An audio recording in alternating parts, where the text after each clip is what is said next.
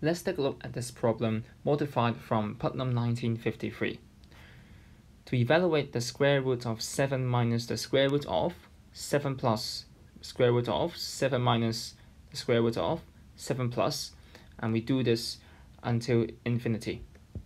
Before we move on, don't forget to give a like, subscribe to my channel, and turn on post notifications. As we're doing this up to infinity, as in adding square roots and subtracting square roots and so on. So actually, even if we are only taking these parts, you can imagine that at triple dots at the end, we actually have plus the square root of 7 minus the square root of 7 plus the square root of, and so on. So the part labeled in yellow is actually equal to the whole square root. So if I let u to be the whole expression, then I can establish an equation which is the square root of 7 minus the square root of 7 plus u is actually just equal to u. So you can imagine that because to solve this equation, we are going to square both sides, maybe do that twice. So we are going to have a quartic equation. We're going to have a polynomial of degree 4 that's equal to 0. So let's see what's that polynomial going to be like. So we square both sides, and we have 7 minus the square root of 7 plus u, and that's equal to u squared. And so by rearranging, we have 7 minus u squared equal to square root of 7 plus u. Next, I'm going to square both sides again, so then there will be no more radical signs. 7 minus u squared all squared is equal to 7 plus u. And simplifying, we have u to the power 4 minus 14 u squared plus 49 equals u plus 7. And finally, we have u to the power 4 minus 14 u squared minus u plus 42 equals 0. So this is the quartic polynomial that we're expecting. Now, to solve this quartic polynomial, we might have to try some constants and see whether if we replace u by that particular constant, then whether we will have left hand side to be equal to 0. If so, then by factor theorem,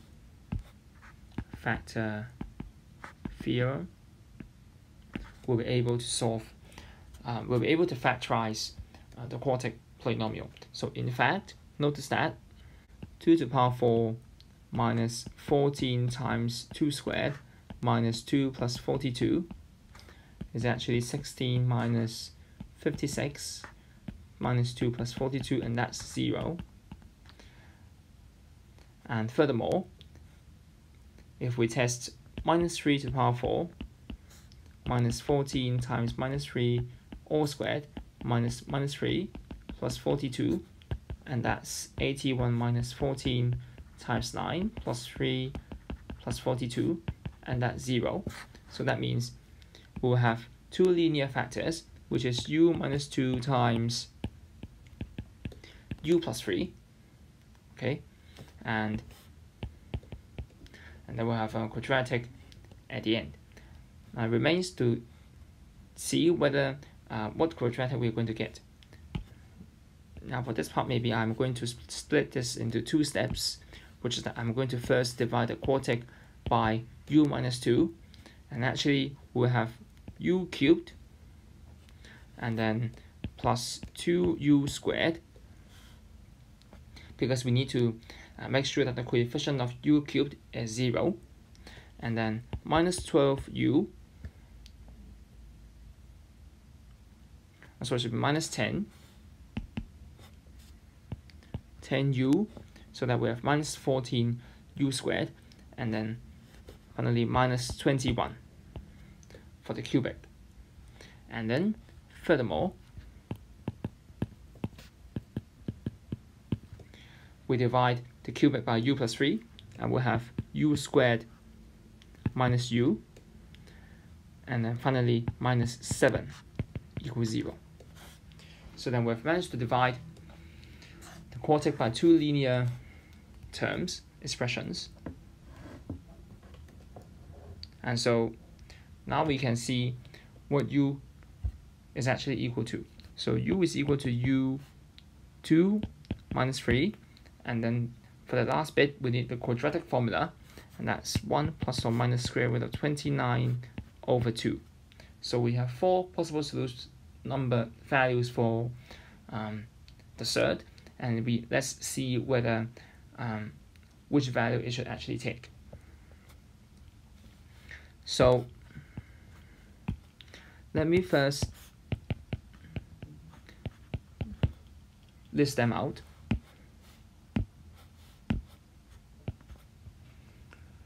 These are the four numbers. Firstly, we need u to be larger than 0, or at least non-negative, because as what we've defined, u is the square root or under the radical sign of some positive numbers. So by definition of the radical sign, simply this sign, we cannot have u to be a negative number. So that means I have to reject minus 3, and 1 minus root 29 over 2. That means we've eliminated two possibilities, and so we have u equals either 2 or 1 plus root 29 over 2. And furthermore, when we square both sides of these equations, we might have created some extra possible cases, which is that, for example, when we do our first squaring, so that we can reach this step, some solutions might make 7 minus u squared a negative number, and then somehow that number squared, this number squared, will have the minus sign cancel out, and eventually we get 7 plus u. So let's see whether one of the values 2 or 1 plus root 29 over 2 would fall into this trap. So let's check one by one. When u equals 2, so say 7 minus u squared equals 3, root of 7 plus u equals root 9 equals 3, and that's fine. However, when u equals 1 plus root 29 over 2, 7 minus u squared equals 7 minus the fraction 30 plus 2 times root 29 over 4. But somehow, that's negative. Well, in fact,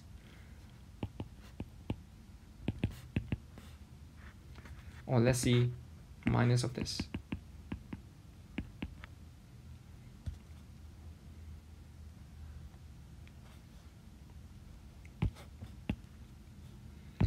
Well, in fact, this number squared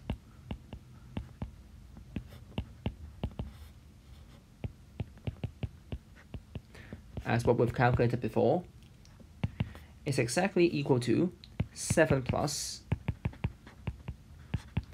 the original number.